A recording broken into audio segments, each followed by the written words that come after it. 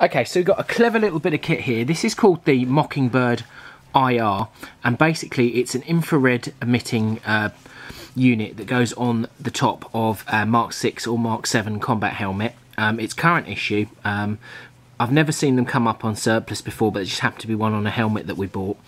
I had to do a bit of research into this. It is very cool. So if I can't really show you this without using the camera. If I haven't got the camera, you can't see anything. But you might see, as I turn it on, you've got to turn it, you'll see that there's a light. Now obviously someone can see that from a massive distance, but the naked eye can't see it. So actually the only reason you can see it is because the camera, if I turn it on again, picks it up. So really cool little bit of kit. If I actually show you, comes on a head strap that, as you can see on the pictures, the helmet obviously isn't included. Goes on the helmet. If you want to complete that little look, I mean, you may never use it for its proper purpose, but it's just to look cool. So starting price, as I say, 15 quid.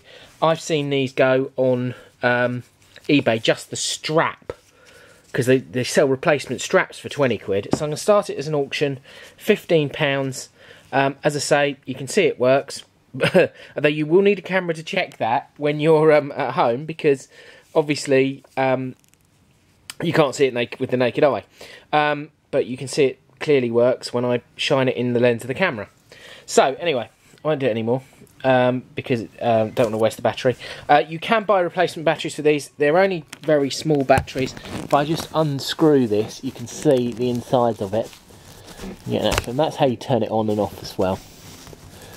I'm just going to show you. So there is the battery there, it literally goes in. So you can buy those batteries on eBay, not expensive. You might want to replace the battery because I don't know how long the battery's going to last, came with it. But I was really pleased it worked, obviously.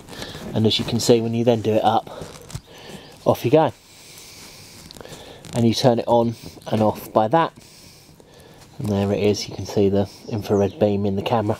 But you can't, as I say, see it with the naked eye. So, any questions, please don't hesitate to ask me. Obviously it's small, so the postage will be tracked, but it'll be cheap.